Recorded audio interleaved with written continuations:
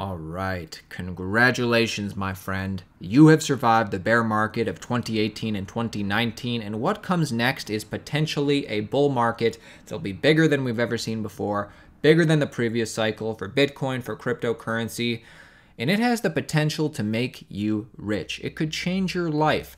But it is risky. Look, if you've been subscribed to us, you know most of my portfolio is in Bitcoin. It is Bitcoin, I believe, is my best chance to get the highest return on my investment with the lowest risk of failure.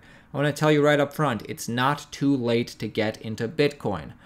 However, I'm sure you realize by now, as the next few years go by, as this multi-year bull cycle completes, probably the most you can hope for with Bitcoin is, what, 10x?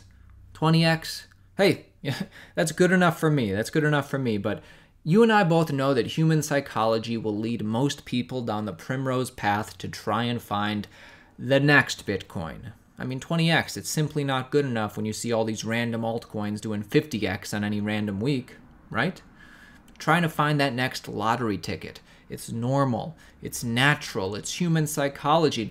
And the fact is, most new people, they're not going to know the difference between Bitcoin versus any altcoins. They're going to come into this space. They're going to see that owning one whole Bitcoin, wow, it's already out of my reach. They'll rationalize. Well, I guess it's better to own a lot of this altcoin than it is to own just a fraction of one Bitcoin, right?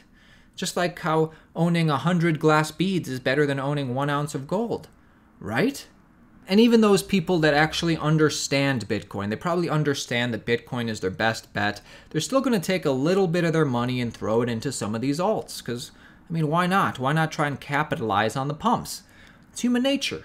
So if you want to play the alt game, I guess the question you have to ask yourself is what altcoin is going to be the most appealing to new people? As in, what altcoin is going to look the most promising in a space that's kind of hard to understand? My guess...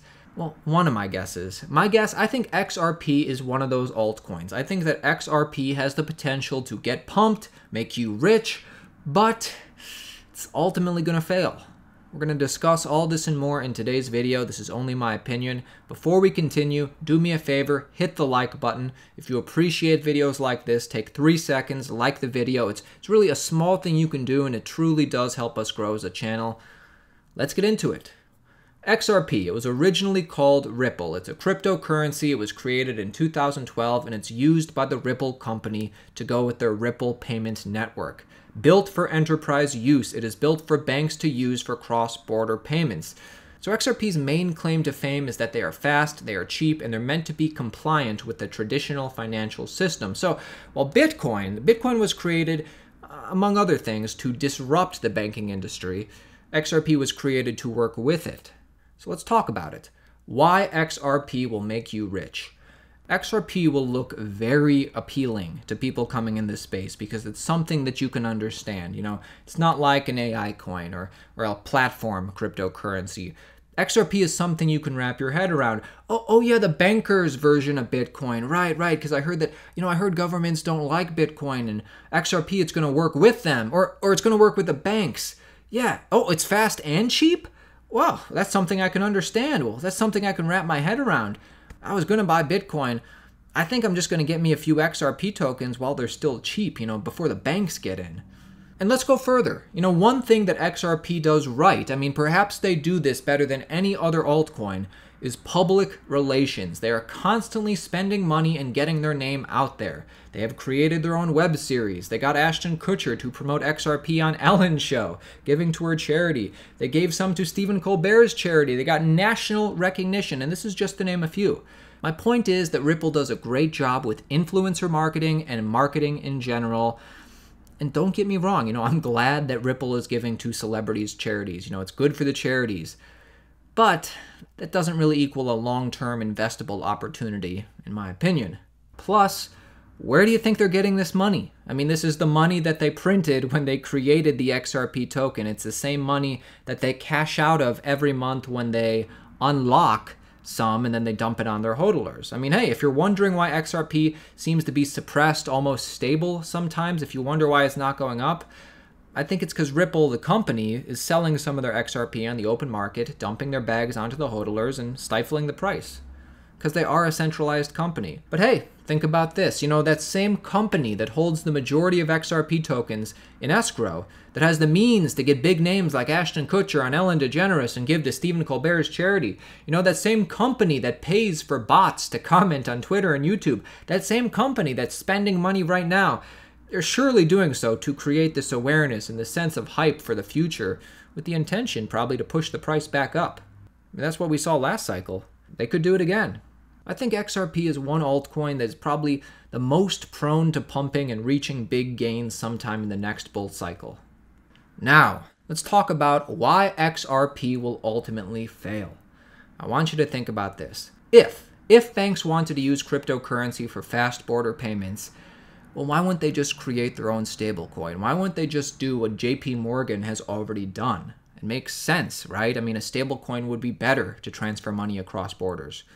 Why wouldn't they just do what Facebook is doing? Why wouldn't they just create a stablecoin that's tied to a basket of currencies like Facebook? I mean, why wouldn't they do either of these? Well, if your answer is that, well, they're going to need something more secure, something that's more decentralized, well, the best crypto they could use then would be Bitcoin. Oh, well, wait, Bitcoin is not fast. XRP can make transactions for a fraction of a second. Guys, do you know how easy it is to make a fast blockchain?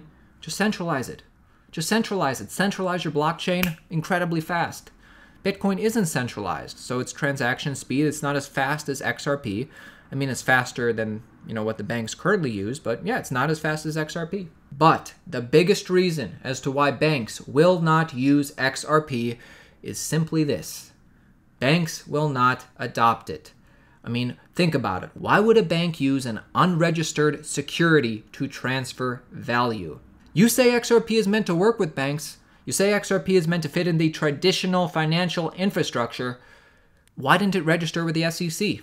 Why was it sold publicly? Why was it sold publicly with the intention that it will go up in value? I mean, every time you do an XRP transaction, some of the coins get burned. Less supply, it's going up in value. Why would any bank use an unregistered security like XRP to transfer value when there are better options available? Well, now your argument is that, XRP, they're not going to use it in the US. XRP is going to succeed outside the US. Okay, I guess. Let's see which banks adopt it. And keep in mind, guys, I'm rooting for it. If XRP gains real adoption, I would root for it. I would applaud it. That'd be great. I just don't think that's what's going to happen. XRP is probably going to make a lot of people a lot of money in the coming years, but I think it will ultimately fail. I think a bank would just make their own stablecoin, or maybe in the distant future, they just use Bitcoin, or nothing at all. Anyways, invest at your own risk. This is just my opinion, and if you like videos like this, if you want me to do more videos like this, comment below, let me know. Plenty more to cover on this channel. Stay subscribed.